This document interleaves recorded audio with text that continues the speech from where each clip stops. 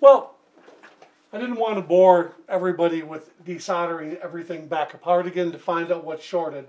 But here's what I've come up with. Once I disconnected the low voltage supply, the 32 volts for the IC circuit, for the preamp circuit, we got our light bulb back off again. And so now I can check, and here's what I know. In low power mode, about 188 volts on the high voltage, on the B plus windings of the transformer. In high voltage, we're seeing about 282 volts there. I checked the heater supply. It's running over 6 volts. And it appears that our 32 volts out of the transformer is fine too. But it looks like when it got hooked up wrong, it may have ruined the diodes or shorted something in the low voltage circuit. And I'm truly hoping it didn't ruin any of the ICs and that none of them are shorted. Because if we have ruined ICs, I'm pretty sure we can't buy these anymore. But we just have a problem with the power board over here. So I'm going to have to check all the diodes and capacitors in it and see if I can figure out what's wrong. It's going to be a few minutes while I power this thing down and drain everything, and then I'll be back.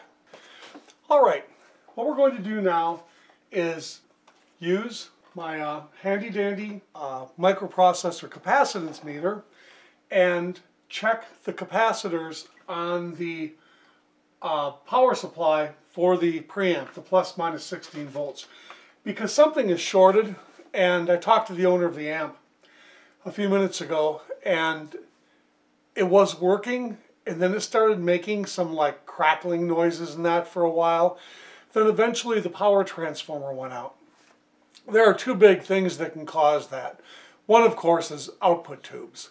Although usually output tubes will blow a fuse because they draw so much current when they start to short. The other thing that will do it are capacitors going bad. So I suspect that one of these two capacitors, these are the two capacitors that create the voltage from the 32 volts that help with two Zener diodes to split it into a double 16 power supply plus minus for the preamp.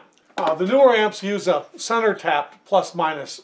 This one does not. It splits it with capacitors and with Zener diodes. So let's turn on the capacitor checker and see what we have.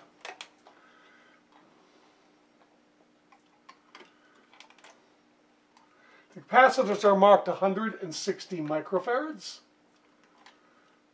And the bottom one tests at 160 microfarads. Let's check the top one. And we're not getting any reading from the top one. And as I said earlier, I narrowed down the short to being in this 30 volt power supply, or the 30 volt tap of the transformer. So I think we're onto something here. I'm going to go look for a capacitor, probably see if I have two of them, because they are kind of matched.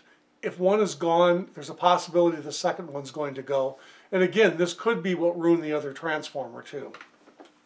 Okay, we're back. We found a couple of matching capacitors. They're 100 microfarad 50 volt.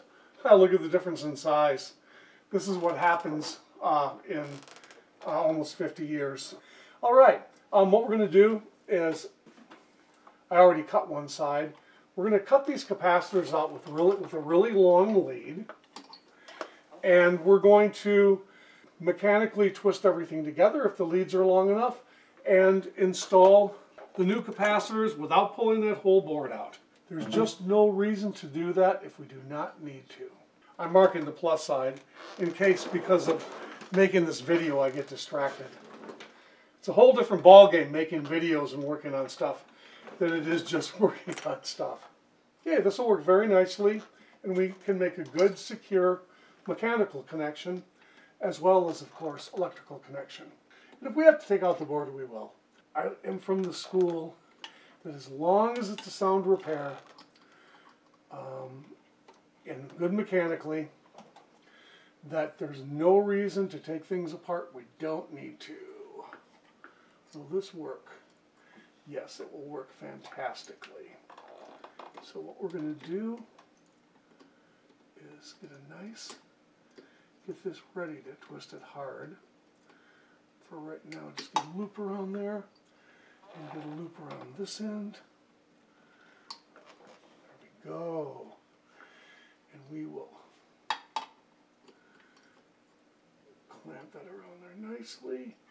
And we're going to, I'm going to actually put these two together with heat shrink or something to try to keep them from bouncing around too much. For a long time in my real job, I trained and helped out the electrical repair people in the Chrysler assembly plants. And when you see what engineers do to make car wiring stay in one piece, you kind of learn that you want your repairs to be very mechanically sound. Combo amps, of course, are generally the worst because they, in all operating conditions, they're getting vibrated very large amount. Not a whole lot different than a car going down the road. We are going to solder those up.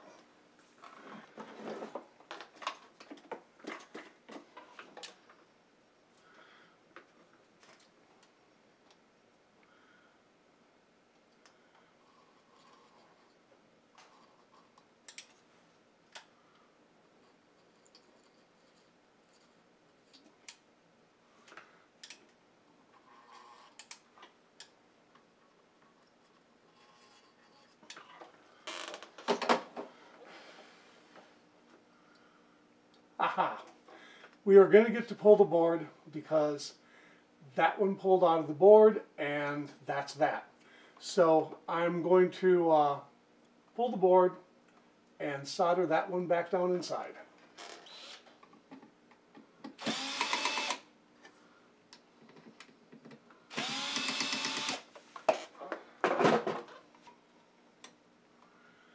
Be very careful of all these weather wires attached. This will take very little heat to do this.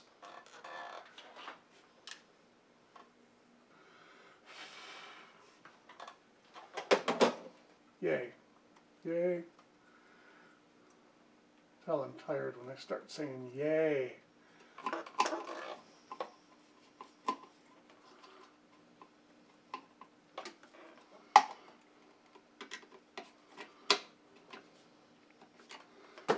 Okay, real good.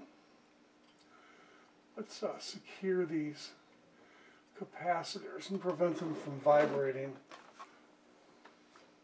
I think we'll use a little bit of a Gorilla Glue here. Okay, so we're going to solder the low voltage wires in. So we just have to connect this one back up and we'll see how she does drawn current.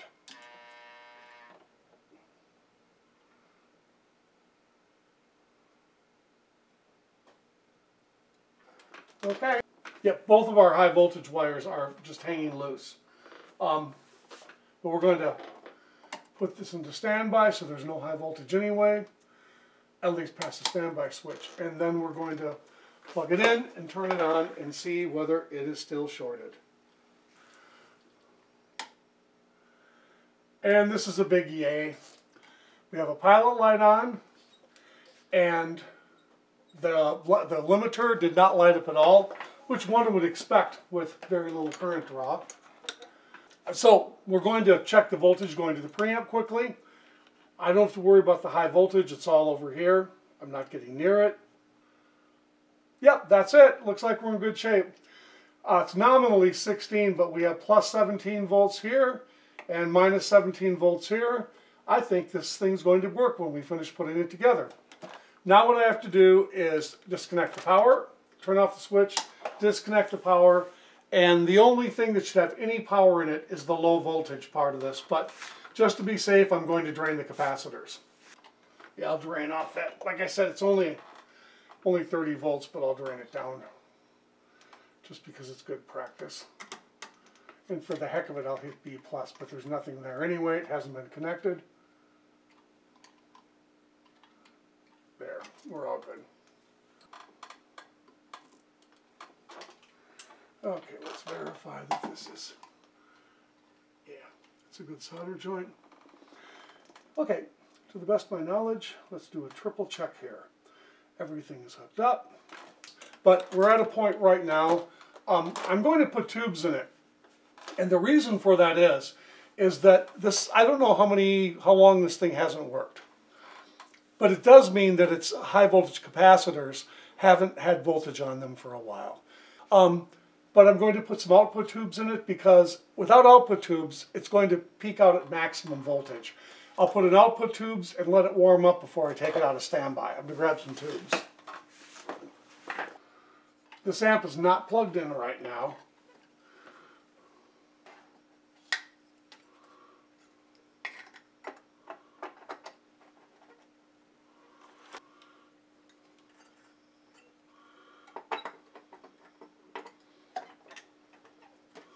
Now we have to be careful that I don't break the tubes by hitting them on the workbench.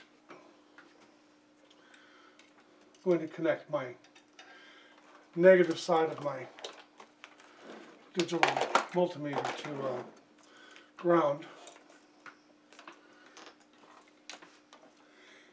And we're going to turn it on and see what happens.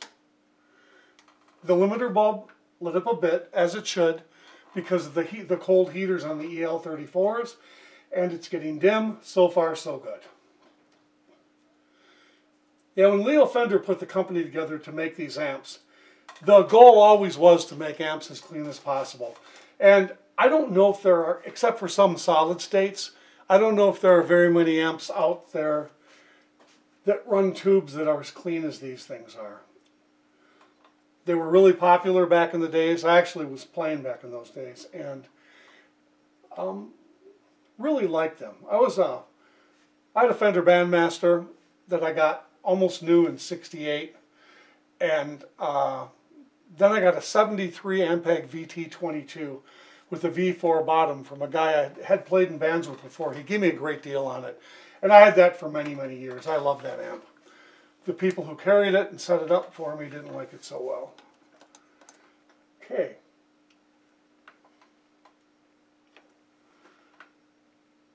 Beautiful.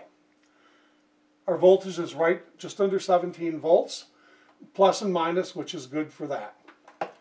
Let's check the bias voltage. Minus 23. I'm going to set the bias as cold as it goes for a few minutes here. That brought the bias to minus 32. That's cold. As a matter of fact, I'm not, for an EL34, I don't even know if it'll make noise at that bias. Although the voltage on the plates may be very high here. I'm going to shut it off momentarily while I flip this into high voltage. I don't like the, there's nothing charged in here yet. Hey, look at that. I magically changed my hair, my shirt, and it's actually a couple of days later. It was Easter, and I had to go out and catch some muskrats, so we had something for Easter dinner. But in the meantime, I haven't been running the camera for some of the work on this amplifier. After I replaced the capacitors for the low voltage section, that is the plus minus 16 for the integrated circuit preamp, I could not get high voltage out of the high voltage section to be at the readings it was supposed to. Furthermore, during the testing, it went out completely, shorted out. So one of the challenges when you work on an amplifier that other people have already worked on is that sometimes they may have done things incorrectly, in this case even left parts out. Whoever serviced this last wasn't familiar with how it was supposed to work. And a couple of things had happened. The biggest one is that one of the resistors, it had two 150K 2-watt resistors here. One of them was burned out. And then these things are jumping over. I'll show you on the other side of the chassis here without breaking the tubes off. They pump these two capacitors up right here. Now these capacitors are hooked in series, and off of the top end we get our 700 and some volts. Well, there was a missing capacitor on the other side, and then what it did is it overloaded a diode and then burnt this diode out too. So I decided to go off camera because it took a really long time. I've got a lot of hours into this, and I went through the entire schematic for the power supply section, and I reconnected everything correctly. I put new capacitors in it, and that's where we're at right now. And what I'm going to do in a minute is fire this up, and we're going to see what happens. I think everything should be in pretty good shape. I've got everything ready to go for our testing here. The amp, I've also got this, I'm not going to reach in there right now because it is plugged in. Let me find something here. This is the bias wire that provides bias to the output tubes. That's going to have to be moved over into a new high-low circuit right over here on the switch. But first, I'm going to leave the bias as cold as it goes, and then we're going to quickly see what our plate voltage looks like. Negative lead to the chassis of the amplifier, and as I said, the voltages are very high in the Music Man. We don't mess around, one hand in there at a time. I'm sitting on rubber mats for whatever that's worth. And let's give it a try. First thing I'll do is turn on the power. The switch is in standby. Remember, when we changed this from the old style transformer to the new, the front switch used to be power low and high. Now it's standby low and high, and the power switch is moved to the back. Okay, power light's on. Nothing's drawing too much current. We have 16, I'll move that in there. We have just under 17 volts positive there. Just a little over 17 volts negative there. All a good sign. It means that our preamp circuit's getting the voltage it's supposed to. Now let's check our plate voltage. First of all, going to the output transformer, let's check that voltage first.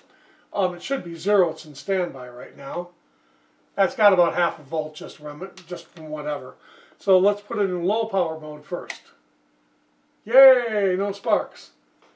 And the voltage is set at, we've got 535 right now on low power going to the output transformer. And we'll put it up in high power. And in high power we have, yikes, 777 volts. That's monster. This is not the kind of voltage, even if the humidity's high, I would not recommend getting my hand, little finger, or anything close to that high voltage area there. Let's check the plate voltage on the tubes now. We've got 775 on one tube and 775 on the other tube for our plate voltages. Screen. The screens are tied together in this amp instead of having separate resistors. They're at 385 right now. So, very good.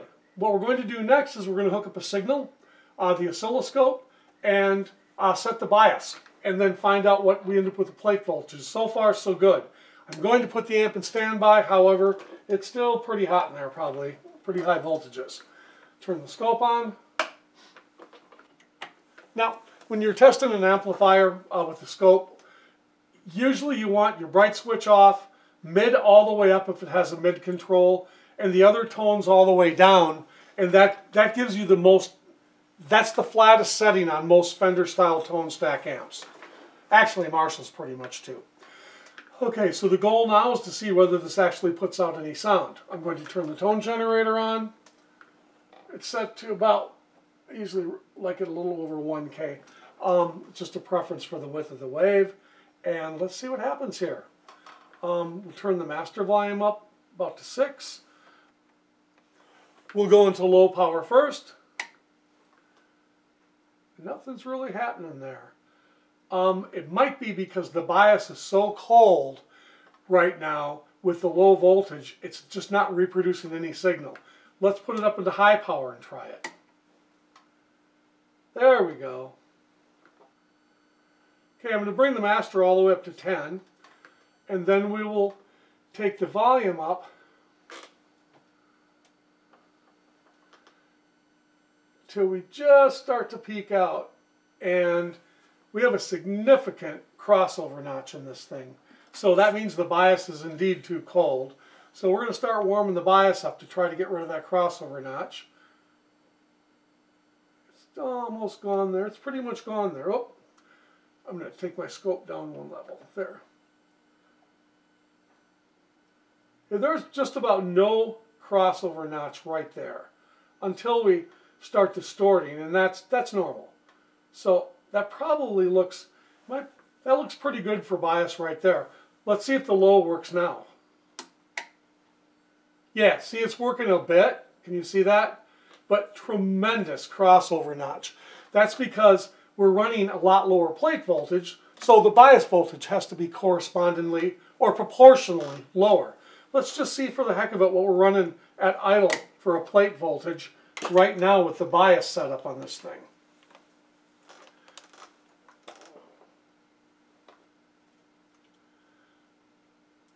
$744 on one tube, 744 on the other tube. So it's well balanced. It's a very reasonable plate voltage for this amplifier. It's pretty incredible actually that it runs this high of plates on EL34s, but remember it's a voltage doubling circuit producing this. So when it starts, if anything goes with these tubes where they overconduct, it draws the power supply right down. Voltage doubling circuits can't handle a lot of current, so they kind of self-protect the tubes. I don't think you'd want to run this much plate voltage on a EL34 if it was all power transformer based. If I would have left this camera running for all the diagnosis time on this, it would have been probably had to have been a mini series. It looks like we got it. The high voltage is working perfectly. The voltages are in the range they're supposed to be. It's producing, we'll do a final power output check after I finish the bias circuit for this. So what we're going to do now is put it in standby, take the power off, and then start unplugging everything. And then we're going to very carefully drain the high voltage supply out of this. However, the way the supply is actually put together, it's supposed to be self-draining. Let's check. Yes, it's already brought itself down to, it's bouncing around a little because of the way capacitors work, but it's down in the 2 or 3 volt range already. And the plate voltage is down to 6 volts. It's jumpered by these, the capacitors are already jumped by a 150K resistor. So basically within 10 seconds or so, this should be pretty much drained out. Yeah, it's down to 4 volts. There's no 4 volts on the plates. The power supply for the preamp is down to ½ volt. So I'm not going to drain the caps in it. Everything drained itself. In a well-designed amp, they should drain themselves. And so what I'm going to do now is unplug it and going to wire up the adjustable bias circuit. So hopefully we got high power working, low power will work, and if everything goes okay, this thing will finally be back to its owner.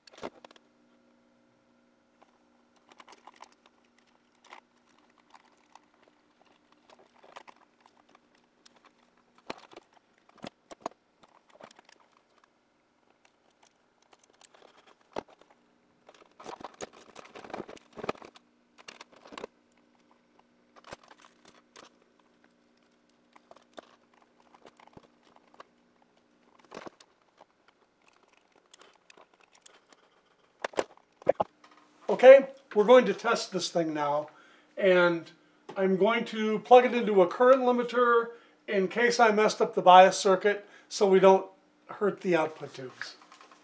Like I said, then we'll clean up all the wiring and tie wrap it and so forth. There's no voltage going up to this part of the amp right now. So the next thing I'm going to do is see how the bias looks on both settings. Let's try high. Now, if you can see, the top of the wave's cut off pretty badly. That's because it's still in the series current limiter. Let's try low. Yay, it looks almost the same. Looks like our bias is right in range. Woohoo! I'm going to put it in standby and switch out of the current limiting position up there into a regular full power feed. Let's give her a try. In low power, no crossover notch. And into 4 ohms, right there we're producing a little over 10 volts. So it's a nice clean wave, which is good news that all of the bad wiring that was done in here didn't seem to screw up any of the preamp. And that's really good because these parts are probably very difficult or impossible to find. So right now we're producing, it's I'm getting 10.5 volts, 10.5 squared divided by, it's in 4 ohms right now. It's producing about just under 28 watts RMS, close to RMS, in low power mode. Let's switch it to high and see what it's producing. Okay, that's about it right there. It's 15.4 volts squared divided by 4. It's producing 59.3 watts. So just about 60 watts. It's doing what it's supposed to now. Okay, the next thing we're going to do is do the regular maintenance on the amp. After I tie wrap all of the wires back together, make it look nice and neat and everything. And while it's draining, unplug the speaker. Well, I'll tell you what, the quality of the jacks, I'm guessing they're Switchcraft, but what good jacks this thing. You know, you see certain things that are built so gorgeously. Really nice capacitors. They did a nice job on these amps. They're pretty sought after, and I can see why. Like I said, working on them is quite a bit different than most other amps. Some people are uncomfortable with the solid-state preamp. In some of these, as I said, the 12AX7 actually is kind of like an overdrive tube. And in some of them, like these early ones, it's actually a regular driver for the EL34s. Some you can switch tubes. I don't think I would put a 6L6 into an amp with 750 volts or so on the plates. Maybe it would be okay, but these are customers' amps, so I'm not going to do it. Let's see what we're down to. About 7 volts on the B+, 5 on the screens, and half a volt on the low voltage circuit. This thing is safe to work on. It's unplugged. And as I said, the first thing I'm going to do is tie wrap everything back together in here, make sure the switch is tight, and then I'll do the regular maintenance on the amp, and then woohoo, we get to play with it.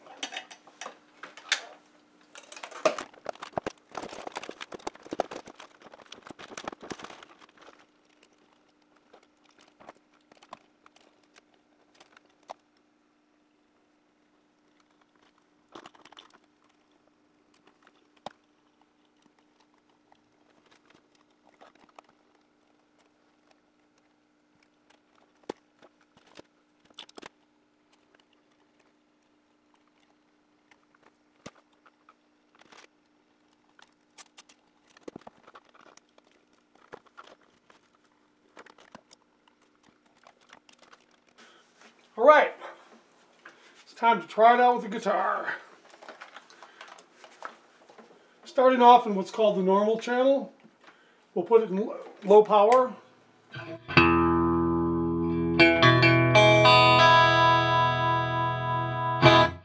This thing's actually, master's turned to 7, the volume's turned to between 0 and 1. This thing is so incredibly loud, it's outrageous. And as I said, we're in low power right now. Just incredible.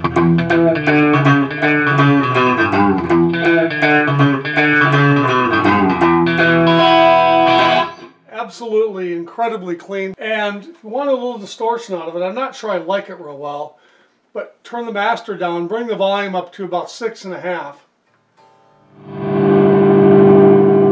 And this is in single coil mode, so the output's low from the guitar.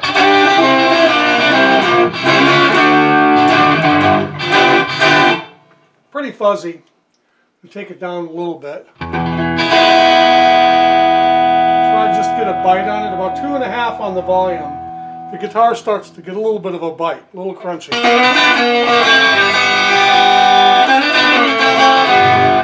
Not playing too well, but purposes. I'm working on the amp. It's freezing down here. The amp shop is 45 feet underground. It's a constant, like 52 degrees. Now we'll flip it up into high power mode.